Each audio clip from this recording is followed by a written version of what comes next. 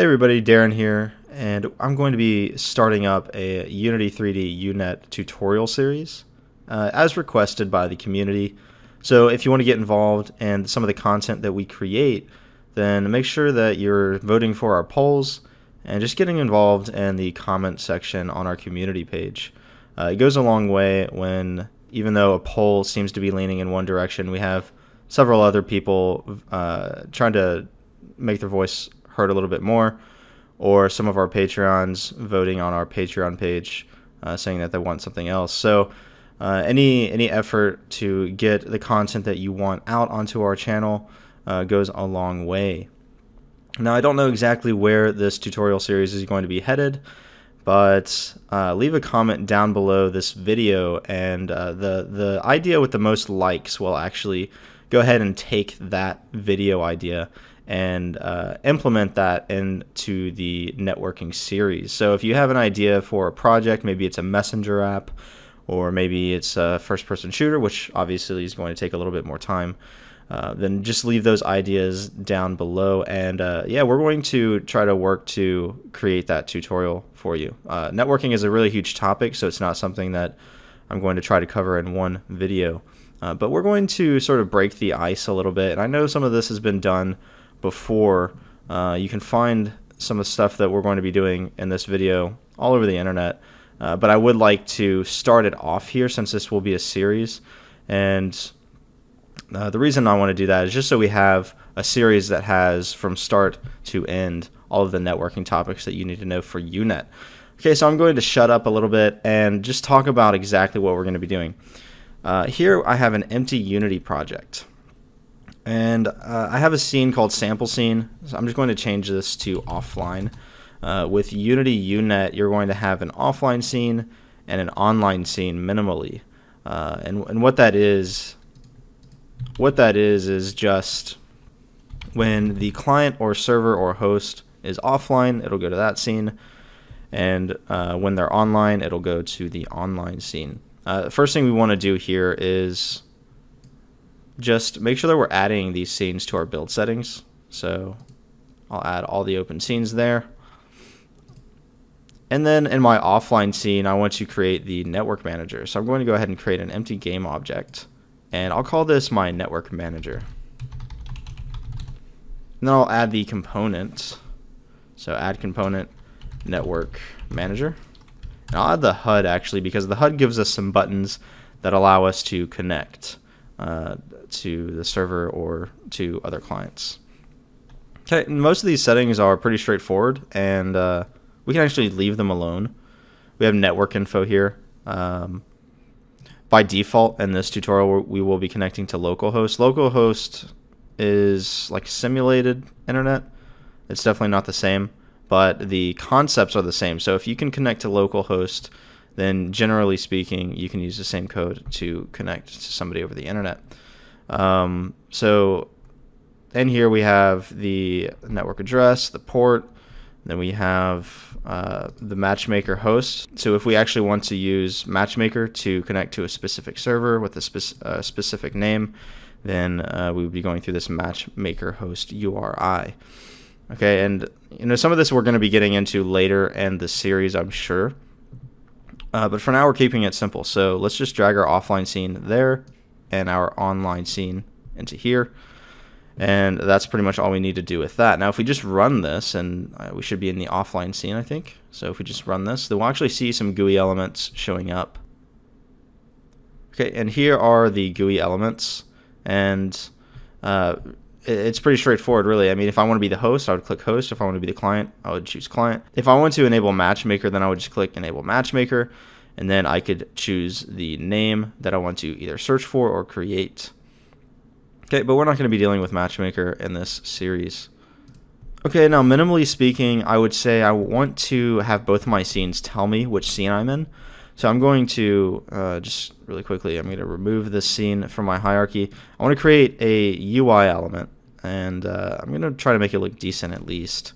So I'll create a background. I'll expand that, holding Alt and Shift, like that. Call it BG, and then I'll just change the color of my background. And then I'll add a text component that just tells me basically whether I'm online or offline. So we're in the offline scene, so this will be offline.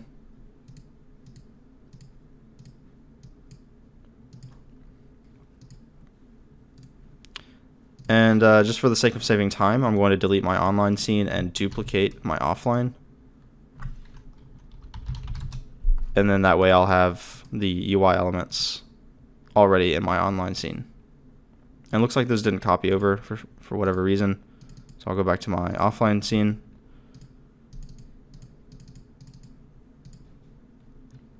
Try that again, duplicate, and then go to my offline. Okay, now I'm going to rename this to online. And I'll remove the network manager from the online scene because we won't need it there. The network manager is persistent, so it should carry over. And I'm just going to change this text to say online. Okay, and I'll save that scene. And from here, I should be able to just build out the project and use the GUI to connect either as host or as client. So let's go ahead and build out this project. I'm going to build. Oh, and first I need to remember to add my new online scene. So because I deleted that, so I'll add the open scene. I'll remove that. And then for my network manager, I'll have to make sure I have both of those scenes in there again. There we go. And now I can go ahead and build this. So I'll call this networker.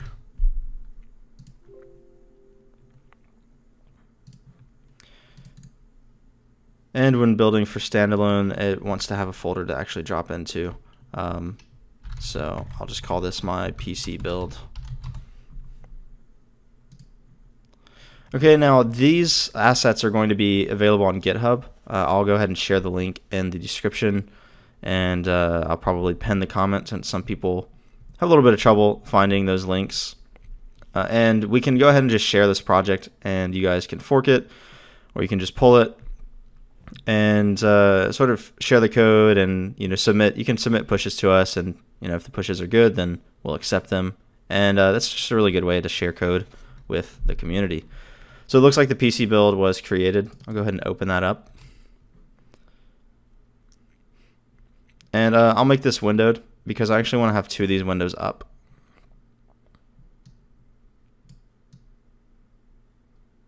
And I'll probably make this smaller just so we can look at both of them at the same time. So I'll just do the smallest option here. And then I'll open up another one simulating the client. So here, ideally, we'd have either a server and a host, or a server client relationship or a host client relationship. Moving forward, just know that a host is a server and a client at the same time, whereas a server is just a server. So one of these has to be a host. If I choose client on both of them, it's going to say I'm trying to connect, and that's pretty much as far as we're going to get. However, if I cancel one of them and I choose host, then I'll allow access for that application. And both of those went online. Now, notice whenever I turned off the host, we went back to offline. And I'll do that again.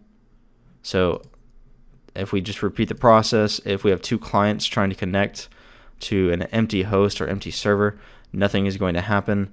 However, if I cancel one of those attempts and I choose host, so I've actually created a server for this guy to connect to, then they're both online. However, once I stop the host, the one on the left here is the host, then both go offline. Now, if we run this again, this little simulation, if I stop the client, nothing is going to happen to the host because the client is, the host is not dependent on the client. Okay?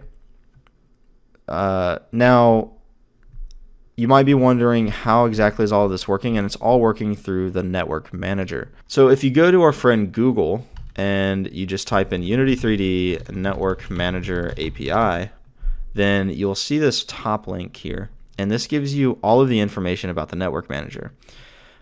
Now, what a lot of people do is they create their own custom network managers. And that's because it gives them the ability to override all of these callbacks. So on client error, on client not ready, on client scene changed, or on server scene changed, on server remove player, on server add player. All of these callbacks will provide you with information about what's going on with the state of your networked project. And it's all very useful to override. So what you might end up with is a script that actually is a subset of Network Manager and overrides all of these functions so that you know exactly what's going on. You can use debug log statements essentially to stay up to date on what's happening with your server and your clients. It also gives you the methods for starting the client or starting the host, which were the buttons that we were pressing. It gives you the ability to do a lot of things, really. And this is really a class that we're going to delve into deeply in this. Regardless of what you guys choose you want to see, we'll be delving into this class to actually make things happen and get the current state of the clients, the current state of the host and server. So it's a really powerful class that we will become very familiar with. Okay, so I know this is a pretty simple tutorial, but again, it's just scratching the surface, and we are going to really dig deep into the networker based on the project that you guys want to see. So thanks for watching, and I hope to hear from you guys in the comment section, and I'll see you guys in the next tutorial.